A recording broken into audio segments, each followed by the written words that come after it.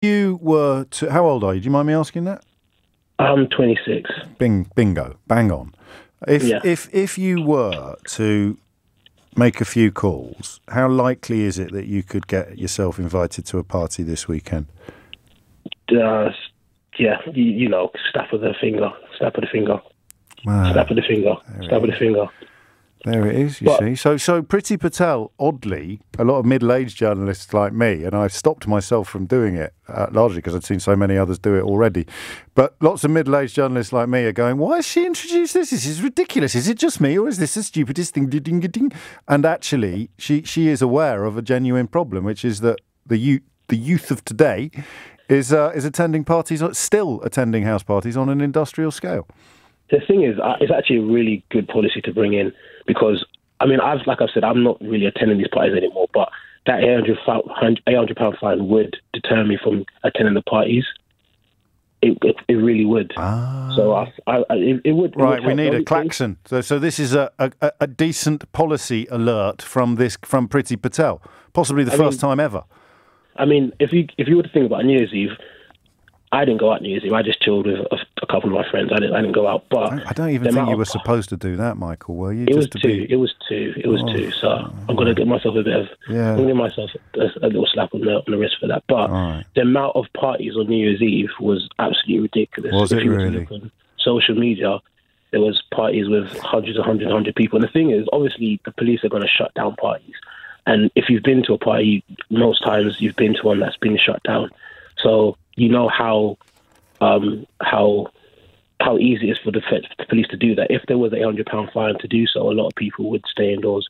Because I feel like a lot of young people are like, look, we know there's a virus. But if the parties you could attend are still going on this weekend, then the £800 threat probably isn't as an effective a deterrent as we might hope.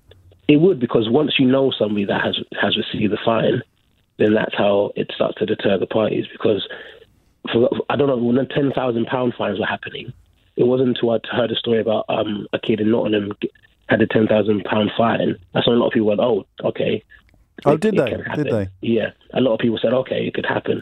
But I know some people that they're like, okay, we're not doing it anymore because it is doable. I think after this weekend, if there are people starting to get fined, there'll be a deterrent in it. It's not going to stop it completely because people are creative. There's ways of getting around it. Why is it? I mean, listen, I was young.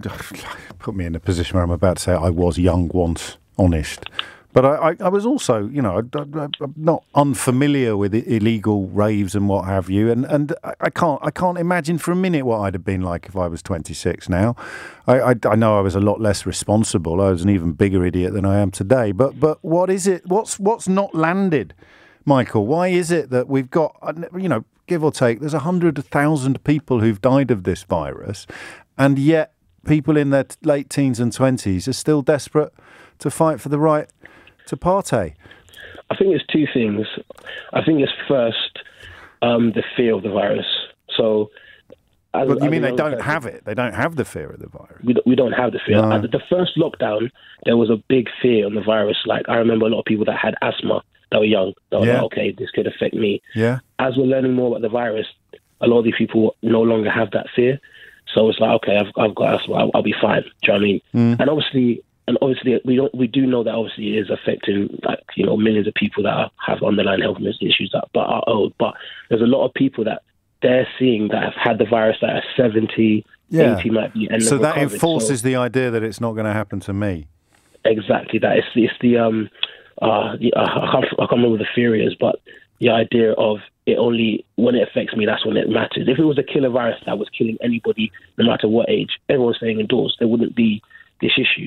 And I think there's also the problem of a lot of the anti-vaxxers, anti-maskers putting the rhetoric of it's just a virus. The idea that mental health is more important than the actual virus. There's a lot of people putting that rhetoric out that there's no need to stop my life.